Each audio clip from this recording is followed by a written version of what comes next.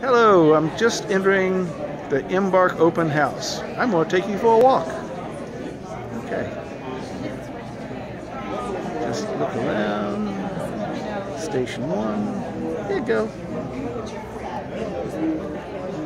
So we'd like to welcome you all to the Embark community meeting. What we have here is the legacy and ecology aspects along the corridor. What you're looking at is a poster that shows the different elements along the Route 1 corridor. I'm terrible when I'm on camera. Can we start over? You're doing great. Okay. Well, besides, it can be edited. We're going to crop it. Okay, fair enough. So what you're looking at are some of the elements that were considered in the design of each of the station areas. Each of the station areas are unique along Route 1, but they also have some similarities. So we want to, in the design, bring out some of the ecological and heritage resources that exist along the highway. For example, in Woodlawn, it's a centralized area where there are a lot of heritage resources. And we think that that's a great launching pad for community members or visitors to get out into the surrounding areas and see what Route 1 has to offer. Likewise, in Hyper Valley, there are a lot of ecological features that connect Huntley Meadows and Little Huntington Creek. What we would like to do is to expose that. A lot of the development in the area has covered over that. And hopefully we can bring that to the forefront and make it a central feature as people visit these spaces. My goodness, that sounds like a great project. Thank you. Moving on, I guess we'll go right next door.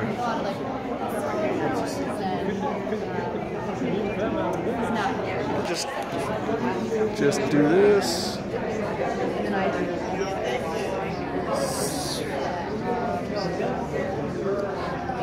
These are showing examples of the kinds of legacy elements that we want to see the history be brought out into new projects, and elements of the types of mixes of uses that we expect along the corridor, and then some of the public spaces and pedestrian connections that we expect. And it's all beautiful. Turn you on, okay? All right, go for it. So what we have here are the different sections or the different streets that we're envisioning for the different areas, the different CDCs along Richmond Highway. These are not Richmond Highway. These are potential streets that are being designed for near the Richmond Highways and the CDC areas. And this is making it more livable, more playful, more amenities for the residents and the businesses that will be locating in here, and creating more of an outdoor living room aspect. Excellent. Well, thank you. Sure. Thanks. We're going now to the bus rapid transit area. I think we need to go for it. To start. So as you can see, like this is we're answering the question, what is VRT? So some of the great features with the bus rapid transit system, for example, are there service plans for frequencies, looking at higher frequencies. We have dedicated now lanes as is proposed today, so only bus running lanes with only buses can run. Information technology, so we'll give you more real-time information when the next bus is coming. Stations will be a lot more concise and clear. We'll have off-board fare collection as an example, and that'll be part of what helps us speed up the bus process. And the other big thing is new buses, brand new buses will be branded to the new system, whatever it is that we choose to call it. It'll be a big community outreach part of what we call our new Fairfax County VRT system. Oh, very good. What's this other chart? This other chart shows you the components of exactly where our project limits and where we're starting, Huntington all the way down to Fort Belvoir. And then we have a high-level timeline on the project status. We're kicking it off, so we still have a lot of details to go through. This just kind of shows you the big picture of where we are. Well, thank you very much. So this is the Hyper Valley concept, so the Gun Springs concept for the Richmond Highway area. And the idea here is to really kind of take the overall narrative, the overarching narrative of the Embark corridor, which is the overlap of legacy and ecology. Ecology being these ecological corridors that are current streams that are covered up, and trying to overlap that as best as we can with some of the old alignments of Richmond Highway and some historic sites that exist there in terms of how you think of legacy specifically. And so this concept is taking all of those things and building an urban design framework based on that, and then applying a new street grid and a new set of land uses and densities to kind of put that together to create a really well thought of community. Centered by 3 potential BRT stations that can funnel the new density into it as well. So within that, you can think of some nice transitions and experiences between an urban experience along Richmond Highway with your tallest buildings specifically around the BRT stations, then kind of transitioning little by little into more residential uses or just less tall buildings into the existing residential neighborhoods in the back. So you can think of these areas as kind of an urban experience here, and a little bit over here as well, that kind of transitions back into single-family homes in the back. Within that, you have really interesting experiences where you have some green spaces or plazas that function around potential BRT stations here as well. But then are connected with some nice new infrastructure along Richmond Highway, as well as nice pedestrian infrastructure through the ecological spines and other local avenues and local streets as well. Oh, thank you, Max. There you go. Now, what are you doing here, Liz? Oh, I'm here to share with you the concept for the PennDOG Community Business Center. Excellent. So let me orient you first. We have Richmond Highway here, and this is heading north. North Kings Highway comes down here and then turns into South Kings. So the entire CBC kind of straddles that crossroads intersection. The BRT would come from the Huntington Metro, down North Kings, turn onto Shields, and then continue down Richmond Highway. We have our potential BRT station right here in the center, and from that we envision a development that would have a smaller grid of streets, a walkable grid with bicycle facilities. We would be creating a parallel road here to Richmond Highway, which maybe I can show you better in this drawing here, would be our livability spot. So the idea is we would connect from Fairview over to Quander, and this would kind of be the heart of the community. And this is showing our land uses. The idea is that we would have higher density, taller buildings along Richmond Highway.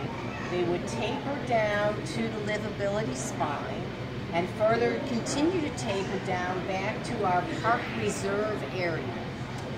The buildings themselves would be terraced so that we could get more light and air into the livability spine itself. So speaking of the livability spine, this is a rendering of the cross-section. And as you can see, we have provided for all the transportation modes. There's 2 lanes for traffic with on-street parking. We would have a sidewalk on one side and a 10-foot shared use path on the other, so bicyclists could use that. What's really exciting about this concept is that on each side we have larger areas for public gathering space. They could be program plaza spaces, we could have spray parks, little playgrounds in them, all kinds of activities, as well as green spaces, just simply places to relax, meet with friends, sit and rest.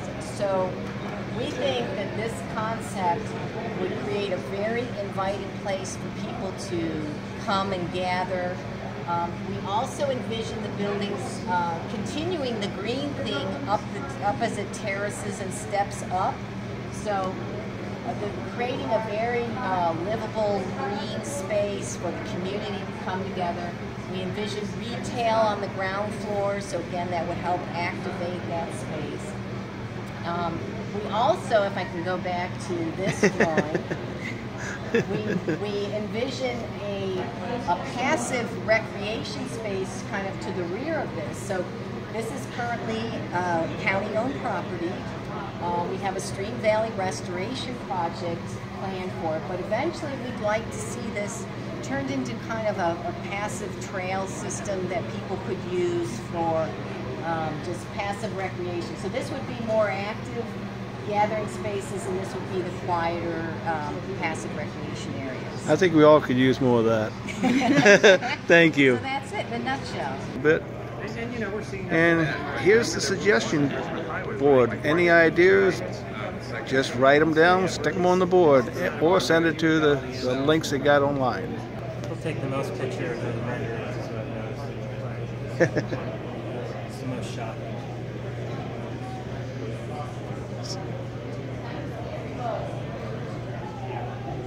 Now, who wouldn't want to live there, huh? Or at least work and play there. Oh.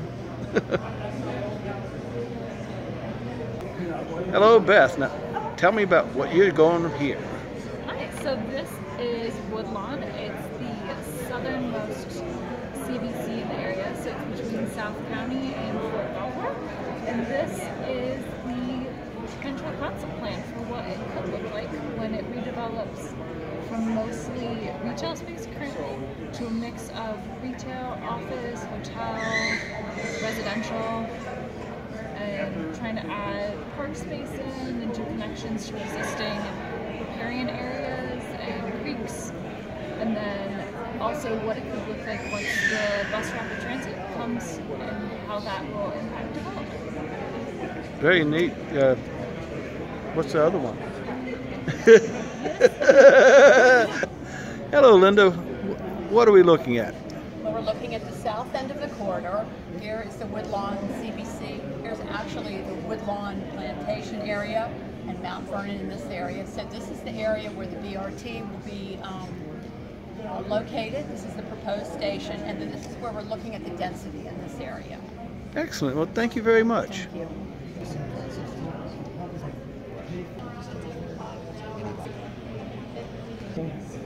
And if you stayed with me the whole time, that's a wrap. Have a good day.